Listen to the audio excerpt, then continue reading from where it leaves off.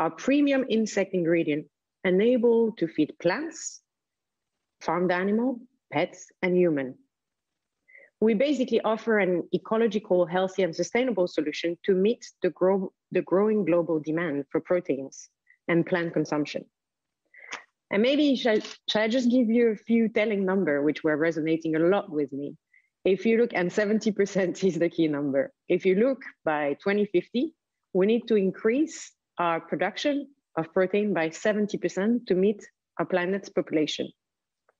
But we also need to reduce by 2050 our gas emission by 70%. All of that with 5% of extra arable land.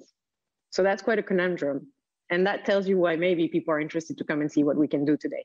Isabelle, I want to pick up on that statistic around land, because we know there's just not enough land for food production down the track to meet these growing needs for food consumption. And as we think differently, we think about the area that you're at today in Amiens. I mean, this is a place known for its Gothic architecture, a stop for tourists along the way, and in its previous life also a very big hub for textiles. But can we think about cities or areas like this across Europe where you can actually put very compact facilities producing a lot of food for the future?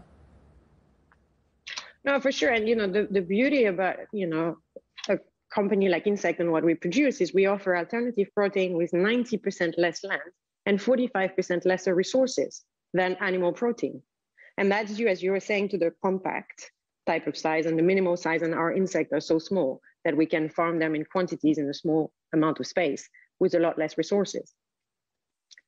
Can I ask you about this segment? Because as we talk about agri-tech, it's a fairly wide segment now, but it's been growing rapidly, some of it fueled by vegan trends. But when it comes to insect protein, a very specific part of that segment, how fast and how much do you think this can capture in terms of market size down the track?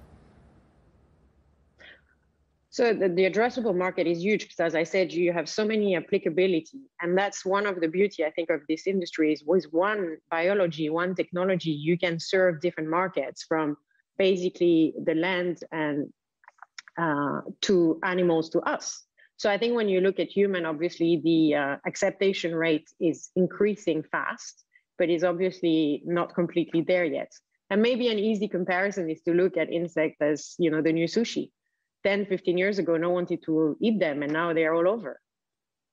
Isabelle, I want to ask you about the sentiment out there, because you have been a long-time banker and we've seen huge moves on markets in recent weeks. As we talk about the growth potential for companies like yours, to what extent has sentiment shifted in recent weeks around the tech growth story, even impacting your sector? And if it's not moved yet, do you think the VCs are going to change their sentiment in coming weeks and months because of the interest rate story? It's a very good question, and it's obviously at the forefront of my mind and all of us as to see the sustainability and the growth rates that we've seen in the market. So I do think actually, despite everything that we said, it should be playing in the favor of companies that are producing something and solving a problem, because you've seen a lot of inflation is obviously a concern. And you've seen QEs as obviously fed, in a way, valuation increase across, whether it's on public markets or private markets. But equally, I think people are now, and with the COVID crisis, refocusing and thinking, and I've seen the risk. And for us to have a sustainable food chain in the long term, and food independence has been shown as something critical. So while clearly there is concern in watching how markets develop, I think that people who are providing a solution to a real problem